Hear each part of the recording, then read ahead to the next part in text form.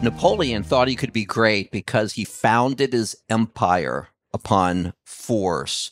Perhaps it's worth considering his words of warning toward the end of his life. He said, Alexander, and that, by the way, is the Great, Caesar, Charlemagne, and myself founded empires. But on what did we rest the creations of our genius? Upon force.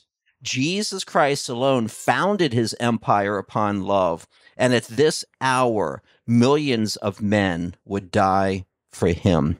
Each of the names mentioned, including Napoleon's, made himself an open demonstration of their character by their deeds. In other words, they demonstrated who they were by what they did. God has also demonstrated who he is by his actions. Let's begin with Romans chapter 5 in verse 8 as we consider the communicable attribute of God's love. Romans chapter 5 in verse 8. But God demonstrates his own love toward us in that while we were still sinners, Christ died for us. Let's pray. Father, thank you for the open display, the demonstration of your love for mankind. Help us to appreciate that as we work through the sermon, and then also to know how we are to respond, how we are to imitate your love. I pray in Jesus' name. Amen. Our first point, God has demonstrated his love for mankind. Romans chapter 5 and verse 8 clearly shows that God has a profound love for mankind. John 3:16 would echo that thought. There in John 3:16, those beautiful, priceless words, and I pray they don't just flow off of our lips, but also that they resonate in our hearts. For God so loved the world that he gave his only begotten Son, that whoever believes in him should not perish but have everlasting life. God displayed his love for all of mankind by giving us Jesus Christ. But how about Jesus Christ himself? Would you turn with me to John chapter 13? Let's go to John 13, thinking about the last night of Christ's life on earth. Now, all four Gospels cover Jesus's last night on earth, but only John gives us 6 chapters concerning that last night. There is an aroma of roasted lamb in the air. Why? Because it is Passover. But there's also the aroma of death. And this is what John 13, verse 1 states. Now, before the feast of the Passover, when Jesus knew that his hour had come, that he should depart from this world to the Father, having loved his own who were in the world, he loved them to the end. The Greek says, eis telos, love them to the utmost. He had been with these same men for approximately 3.5 years, and now, just before he dies, he's going to do something astounding. He's going to wash their feet. But this is so much more than a foot washing. Jesus, who was about to lay down his life for his friends, will expect them to do the same for one another when he is gone. So Jesus washes 24 feet. That's a 24-foot long message.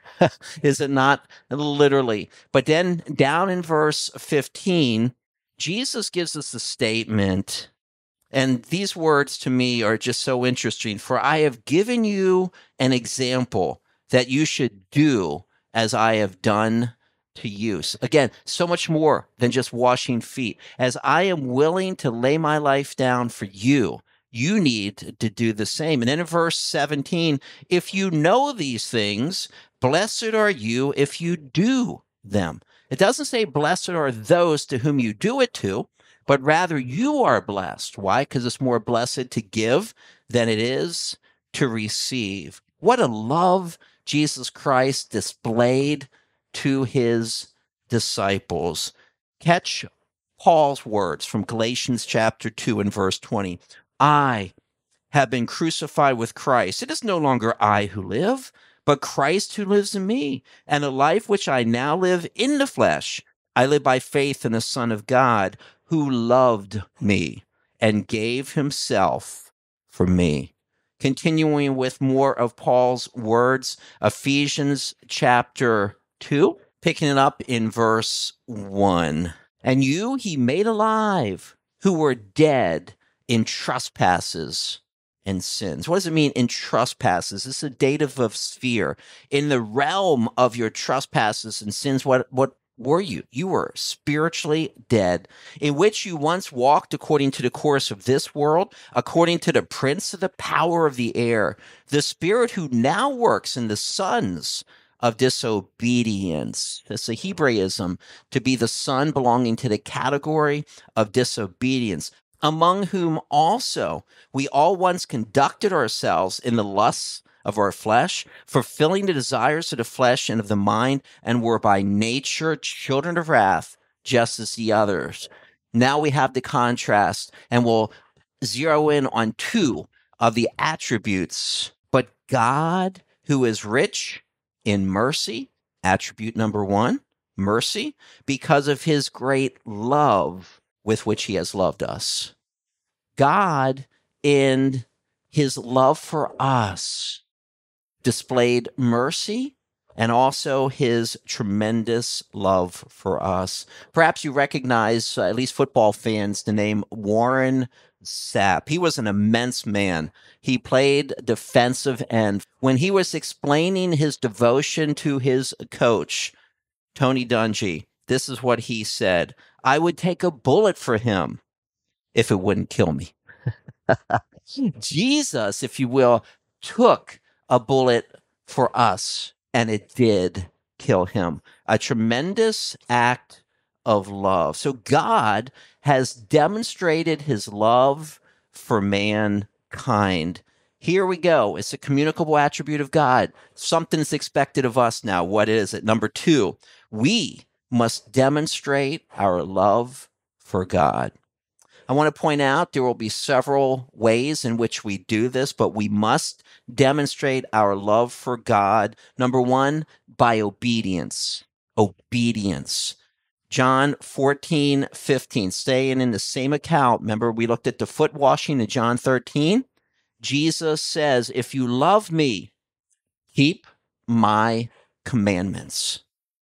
That's true. If we love him, we will be obedient to the word of God. 1 John chapter 5, verse 3. For this is the love of God. Love of God. It's not a subjective genitive, love from God, but an objective genitive, our love for him. Consider that we are to love God. How? By keeping his commandments. And his commandments are not heavy or burdensome. Now let's transition to the Old Testament for just a moment. I want to talk about a character, but let me give us a verse before to take us to him. In Isaiah chapter 41, verse 8, but you, Israel, are my servant, Jacob, whom I have chosen, the descendants of Abraham, my friend. Literally, Hebrew could be translated, my beloved. Abraham is considered a friend or beloved by God. Why did Abraham have such a cherished relationship with God? We learn from Genesis chapter 22 in his display of his salvation. Remember, he is declared righteous much earlier in the book of Genesis.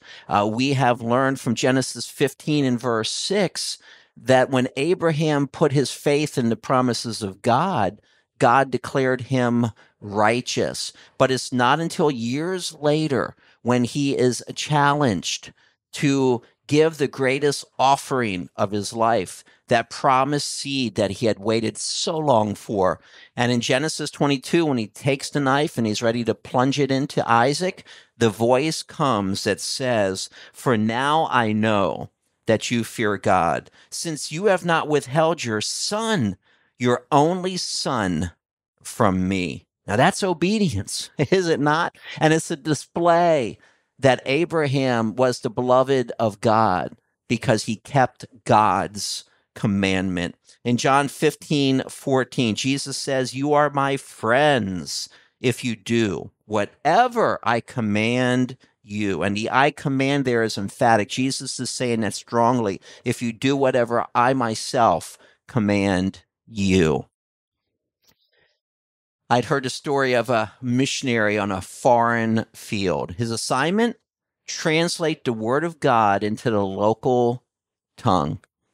He was working on finding an equivalent for the word obedience and was struggling. One day, after a long, long day, he came home very discouraged because he could not find the word he was looking for. As he entered his property, his dog came to this missionary, tail wagging. The missionary picks up a stick, tosses it, and the dog went and retrieved it. And then a local man who had seen this said, "Your dog is all ears." The missionary had his word now for obedience being all ears. That's what it is, because we're totally open. Our ears are open to the word of God and to do what he commands us to do. So we must demonstrate our love for God by obedience. And that's such an important concept in the word of God. But also we demonstrate our love for God by loving God's word. I'm going to go back to that chapter that so beautifully describes the word of God, Psalm 119. Would you turn with me there? And let's look at several references in Psalm 119 about loving God's word. Verse 47, "And I will delight myself in your commandments, which I love." Do you love the word of God? Do you cherish the word of God? Do you delight yourself in the word to the extent that you can't wait to obey it? The psalmist has that mindset. Come down to verse 97. "Oh, how I love your law. It is my meditation all the day." Then in Psalm 119, 119. "You put away all the wicked of the earth like dross. Therefore, I love your testimonies." And one last reference, 159. "Consider how I love your precepts. Revive me, O Lord, according to your loving kindness." But consider how I love your precepts. It was Charles Spurgeon who gave us the following quote: "A Bible which is falling apart usually belongs to someone who isn't." It's so very true. You've got to love the word of God. So we must demonstrate our love for God by, number one, obedience. Number two, by loving God's word. And then number three, by loving our neighbor. There is an Old Testament verse that is picked up upon often in the New Testament. It's Leviticus 19:18, to love your neighbor as yourself. Many New Testament writers pick up that concept. In Mark chapter 12, Jesus had been engaged by a scribe, and the scribes asked, "Which is the first commandment of all?" That was a debate in Jesus's day. The students of the word would often discuss, when you look at the entire Old Testament, which commandment stands out more than any other. And Jesus says, you shall love the Lord your God with all your heart, soul, mind, and strength. But then there is something added here that connects the two. In Mark chapter 12 and verse 31, and the second like it, it means to be equal to, the same as the other. And which commandment is that? You shall love your neighbor as yourself. Again, it's easy for anyone to say, I love God because God is invisible and who really knows? Well, you know by how you treat your visible brother. And that's what our Lord Jesus Christ is getting at. And speaking about our neighbor, know the story well. The Good Samaritan. The Good Samaritan from Luke chapter 10. Jesus tells the story, perhaps it actually occurred, of a man who was descending from Jerusalem to Jericho. It'd be about a 17-mile trek. You descend approximately 3,000 feet. It is known that hiding behind the rocks could be bandits. So what does Jesus do? He picks up on a common situation and he gives a tremendous story about a priest who sees a man who had been beaten lying there half dead. And what does the priest do? Practices Leviticus 19:18? No, he goes by on the other side. Priest should know better. Priest was to teach the people. And here comes the Levite. Same situation. Someone who knew the law, would understand the essence of the law, did the same thing. And now I imagine the Jewish eyes got really big when Jesus then gives the hero of the story, a Samaritan, someone that was despised by the Jews. The Jews traditionally went around Samaria because they just did not like them because they were half Jewish. And then they also derived from the Assyrian captivity with a mix of people way back in about 722 BC. So these are a hated people, but what does he do?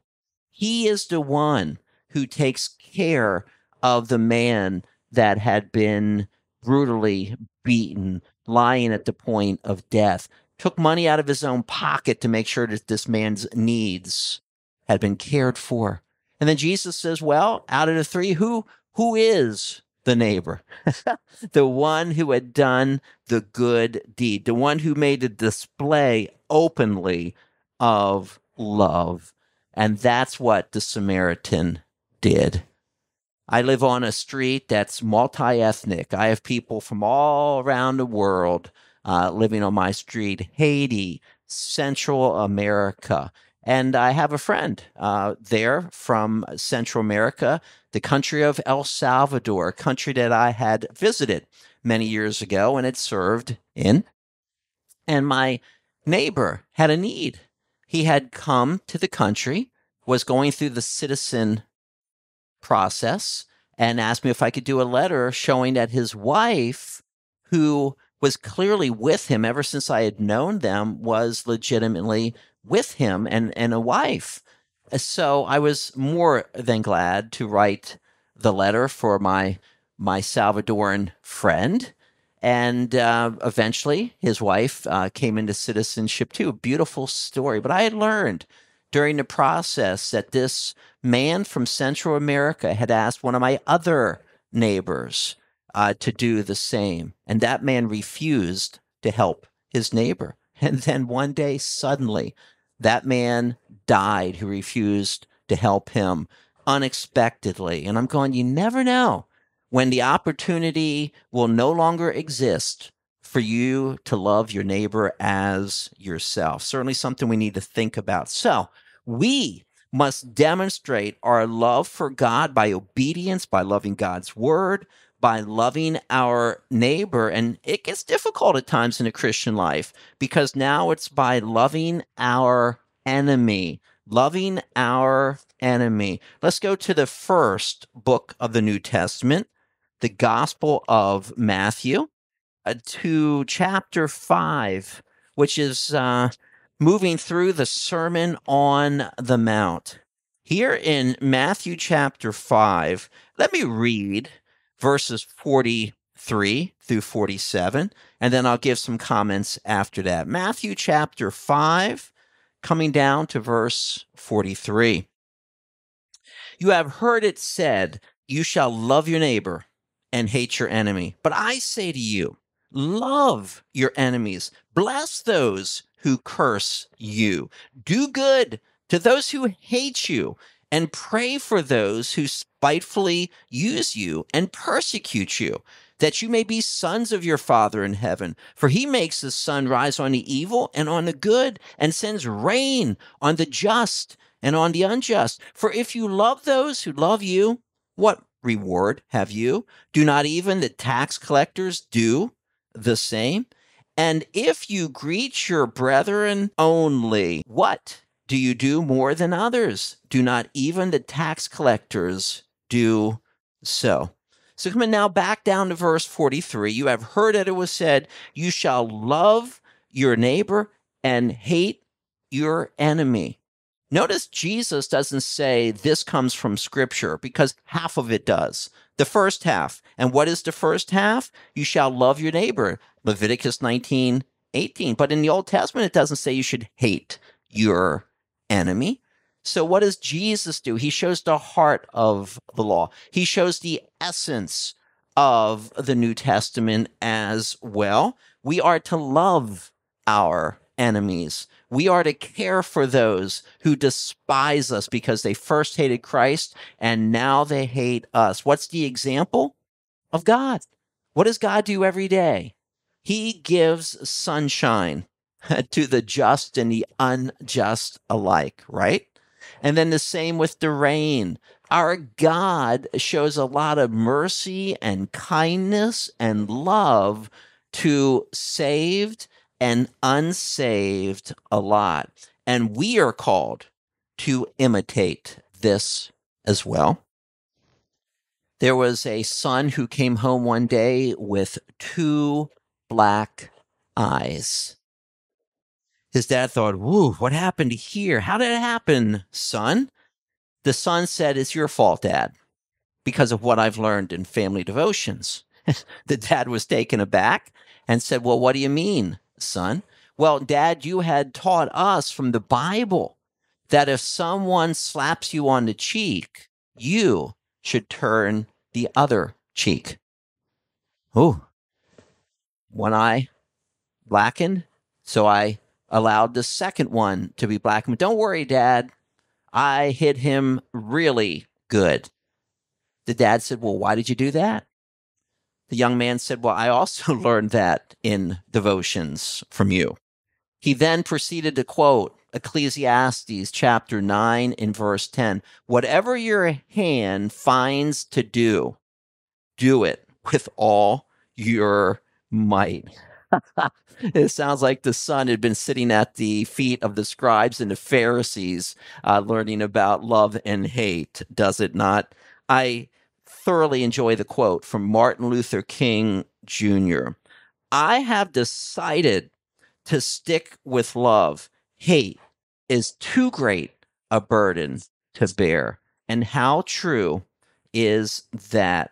And then finally, in our second point, we must demonstrate our love for God by loving one another.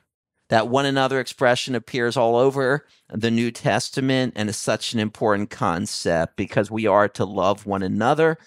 1 Peter chapter 4, would you turn there, please, going toward the book of Revelation, past James, over to 1 Peter chapter 4, coming down to verse 8.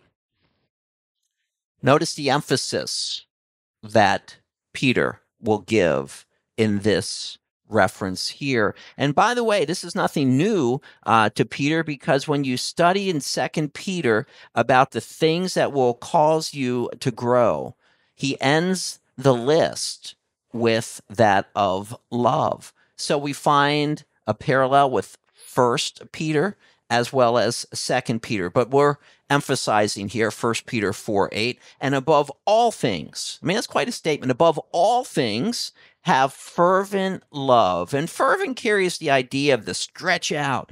It means continually and intensely to do this. And above all things, have fervent love for one another, for love will cover a multitude of sins. What do you really like? Perfect or imperfect? The latter, as I am the same. And what are we supposed to extend to those who are like us in this Christian journey? Love. Why? Because they are not perfect as we are not perfect. And that's what Peter's saying. Above all things, have fervent love for one another, for love will cover a multitude of sins. See, it's just not critical of others. It understands that as I struggle, that person struggles. So you demonstrate the tremendous love of God to even struggling Christians by showing them a fervent love. And then 1 John chapter 4, 7 through 9. Beloved, let us love one another. There's our one another, right? But love one another. Why? For love is of God. And everyone who loves is born of God and knows God. He who does not love does not know God. Why? For God is love. In this, the love of God was manifested toward us, that God has sent his only begotten Son into the world that we might live through him. So the exhortation to love one another, because this is the essence of God, and it should be our practice, reflecting the very nature of our God. So, how do we demonstrate our love for God? Well, God demonstrated his love for us by parting with his most precious possession, his own son. But God demonstrates his love for us in that while we were still sinners, Christ died for us. Remember that? Romans 5:8. Or, for God so loved the world, all of mankind, that he gave, see the sacrifice, his only begotten Son, that whoever believes in him should not perish, but have everlasting life. So as a result of that, we can demonstrate our love for God by obedience. We need to be people who are all ears, like the dog that fetched the stick for the master. We are called to be obedient in all things. And this is how we demonstrate our love for God, but also by loving his word. This is a prized possession. We need to be individuals who are given to the book. Let's love the word of God and make that a priority by loving our neighbor as well. Who's your neighbor? It's the individual with need. The individual that was beaten, was by the side of the road, was the individual that was neighbor to the Samaritans, also the neighbor to the priest and the Levite, but they bypassed doing what they should have done. So let's love our neighbor. And this is also how we show the world that we love God. And then also by loving our enemy. Let's not be like the young man who misapplies the word of God as the scribes and Pharisees and to strike back. No, we need to pray for those who spitefully use us. We need to be individuals who even learn to bless those who would curse, because is that not what our Lord Jesus did upon the cross? Father, forgive them, for they know not what they do. That's love. And then as Jesus washed the disciples' feet, setting an example how we should love and lay down our lives for one another. And what does that mean, laying down our lives? It's giving our time, it's giving our resources. That is how we demonstrate that we love God, when we love our neighbor and love one another. Let's pray. Thank you, Heavenly Father. We so appreciate the love of God. We appreciate you demonstrating your love through the greatest gift, Jesus, who laid down his life for us and took it back up again. And because we have believed in him, in taking upon himself our sins, now, Lord, I thank you for the resurrection of Christ, but then also our privilege to now display your love through our actions. Help us to carry these things out. I pray in Jesus' name. Amen. Thank you for watching today's sermon. There is a book that is the basis for the 14 lessons, Attributes of God on Fire. There are actually 10 other fire books, or you can learn more about us at colmarmanorbiblechurch.com. And then I have a foundation, Ken J. Burge Sr. Foundation.com. And finally, we have a Father and Son podcast. We would love to have you join us. God bless you.